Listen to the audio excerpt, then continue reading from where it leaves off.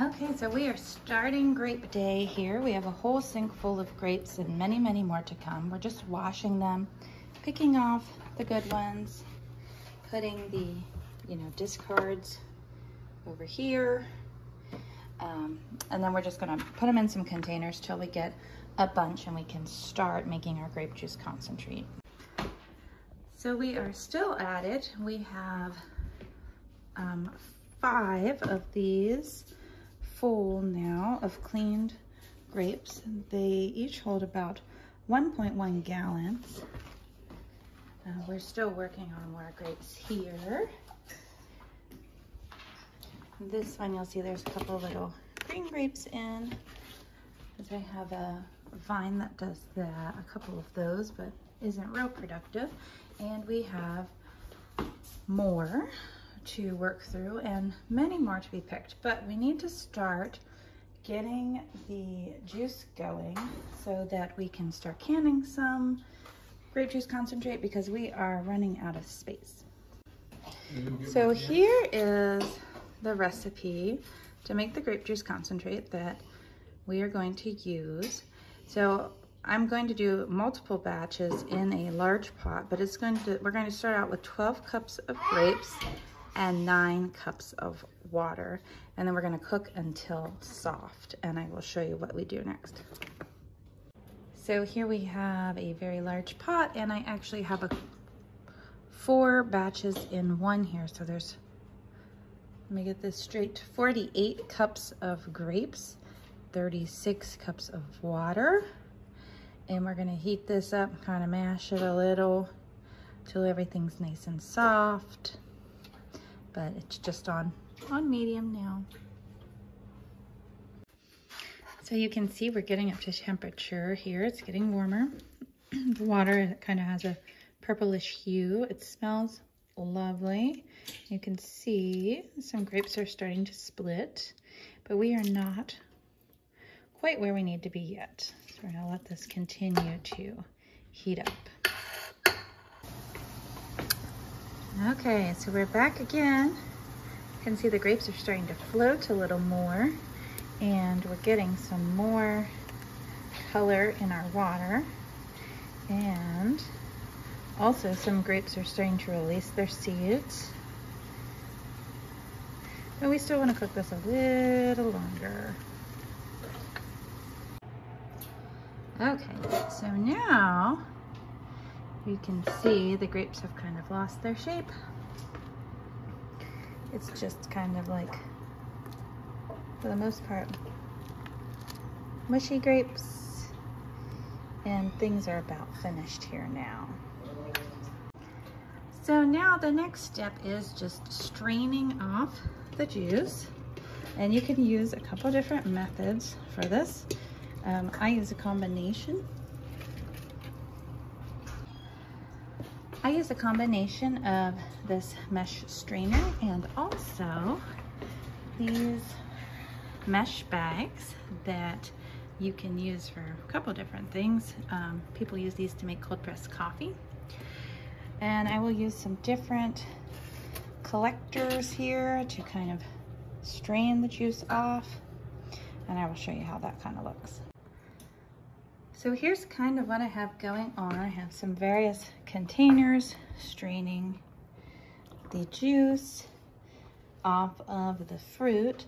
Now you can allow this to cool. You definitely want to allow it to drip for a few hours, but you can also kind of squeeze these bags or press through the strainer a little to have juice that has some pulp in it. And everybody kind of has a different preference on pulp in grape juice, just like pulp in orange juice. So you can experiment with that. But I'm gonna strain off all these juices, and I have this other strainer over here going. And then I'm going to combine all the juice back together and measure and see how many cups I have.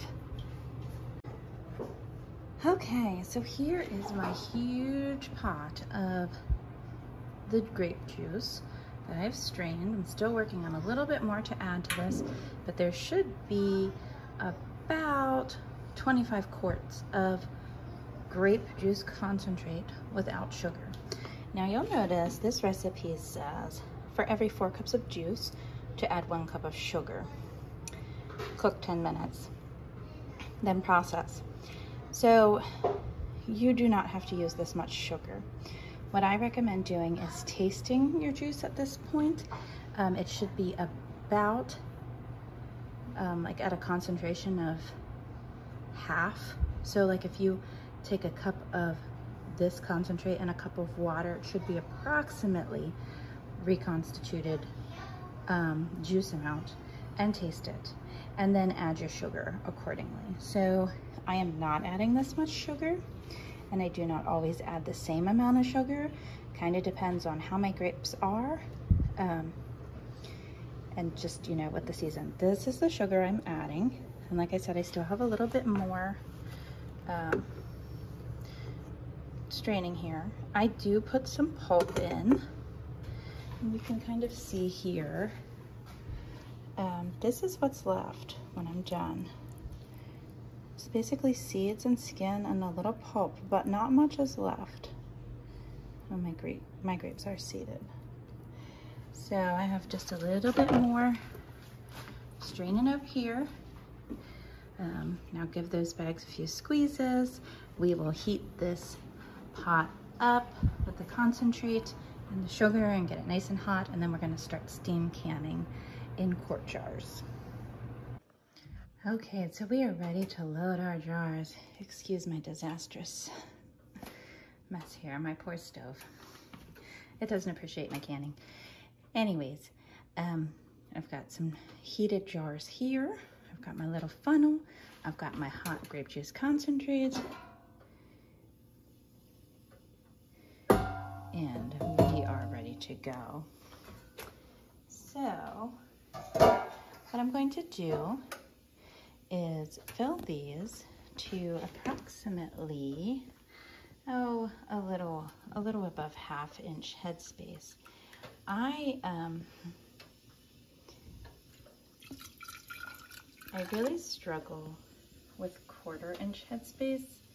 It seems like I have a lot of trouble with liquid seeping out, but I feel like 1/2 inch is sometimes a little wasteful, so I kind of do in between the two. But I really like this funnel because it shows you on here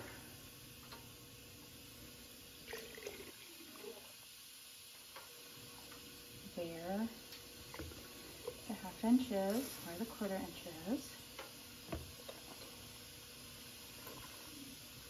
There, that's great. Now, just going to take off my funnel.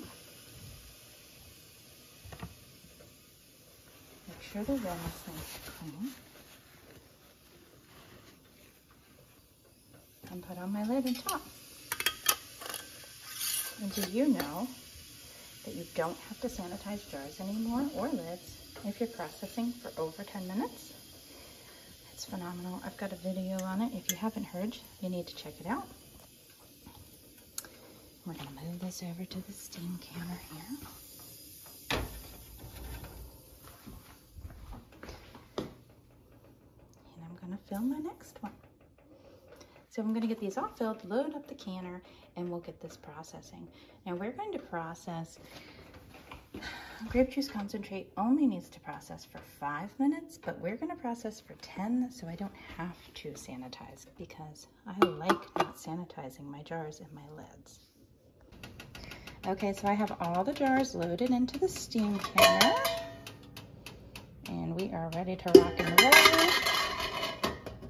And if this is a new thing to you or you're curious about this, I have a video about the Fruit Saver steam canner, and you should check it out because it's a really cool thing. I'm just going to cover this juice up here and keep it hot. So we're going to process this, like I said, for 10 minutes, and I will bring you back and show you when we're finished. So the processing is done in these jars, and I'm just going to let them sit here to cool. But on a side note, I just wanted to share this with you. So this is a really old jar remover that I have had from, I don't even know how old it is, probably secondhand given to me. It's made by a company called Earthgrown. It's old. It's in pristine condition. And then for some reason or another, I lost that jar grabber and I had to buy a new one. Maybe 4 years ago? Maybe 5, we'll give it 5. And it is just falling apart. Do you see?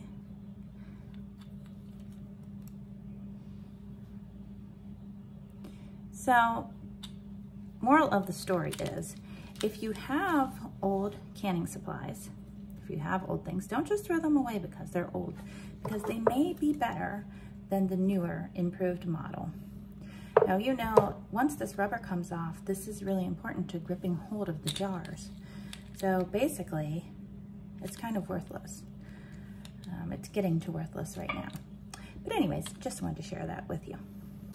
So I want to bring you up to speed on the grape situation. So here I have a little over 3 gallons of cleaned, picked grapes. So those containers are totally full. That's all I have left.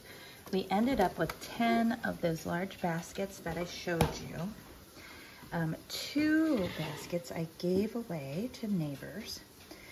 And up to this point, here is 28 quarts of grape juice concentrate.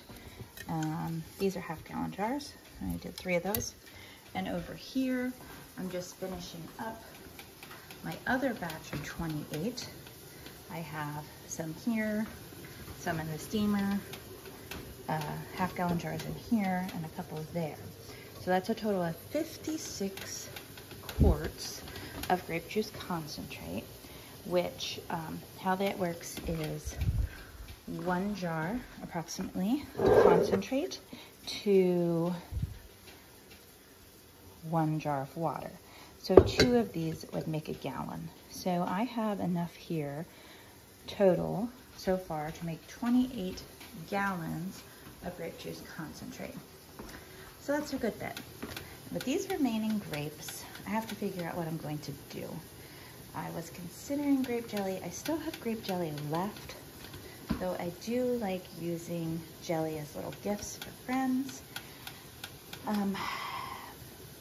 But I'm also toying with the idea of doing 1 more reduced batch. I'd probably get about 12 quarts of juice concentrate out of it.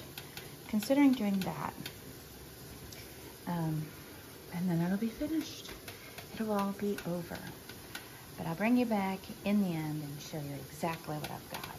So here we are. Here is all of my grape juice for this year.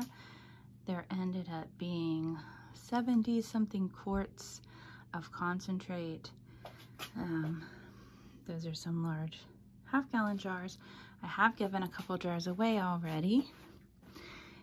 And over here, I still have a little bit left from last year. This was, I processed this a little differently, but the method that I used this year is the preferred method.